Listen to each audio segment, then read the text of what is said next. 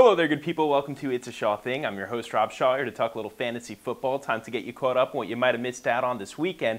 So we go 3 up, 3 down. We start at the quarterback position, and congratulations for winning the game if you had Big Ben Roethlisberger on your team. Check out the numbers. They were ridiculous. 503 passing yards, 3 touchdowns, without a single interception. Pretty much as good as it gets, passing the ball around. Hines Ward, Heath Miller, Mike Wallace, the rookie, with a couple of huge plays. Santonio Holmes with over 70 receiving yards. Just a remarkable game by Big Ben Roethlisberger. He used to be the champion that put up decent numbers. Now he's a fantasy champion as well. As far as a quarterback who might have been a little disappointing this weekend, it has to be Matt Hasselbeck of the Seattle Seahawks. He's been a little uneven throughout the entire season, but when you play against the Tampa Bay Buccaneers, you're expected to put up some numbers, and simply put, he failed miserably this weekend. He did throw for 256 yards. He had a touchdown, but 4 interceptions.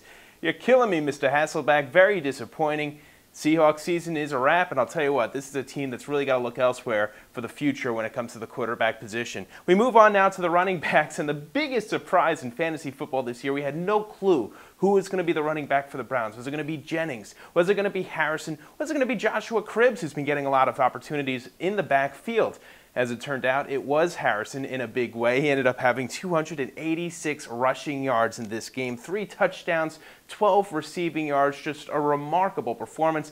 The best performance of the year of any running back, perhaps of any fantasy player, either him or Big Ben, they're going at it. What a game from Harrison. It looks like he's going to get a chance to start for the remainder of the season. Of course, he's getting the opportunity because Jamal Lewis had to retire early because of injuries. As far as a running back that failed us, Arian Foster of the Houston Texans. We all talked about him last week because the Texans said that they're going to give the kid a shot. Well, he got his shot, and he fumbled very early, so he ended up only having a couple of rushes the entire game, good enough for just 7 yards, 13 yards receiving on just 1 reception. I mentioned that fumble, so basically no fantasy output whatsoever from Mr. Foster.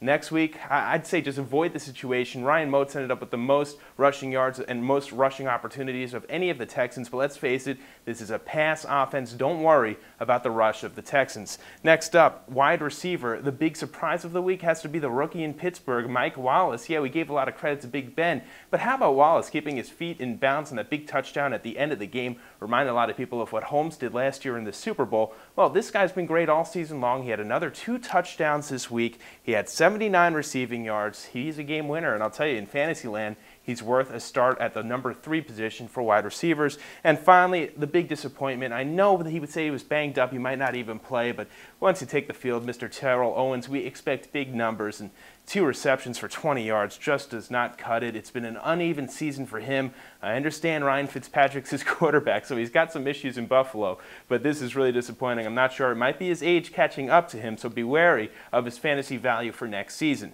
Well, my friends, that's all for now. See you right back here at opensports.com tomorrow.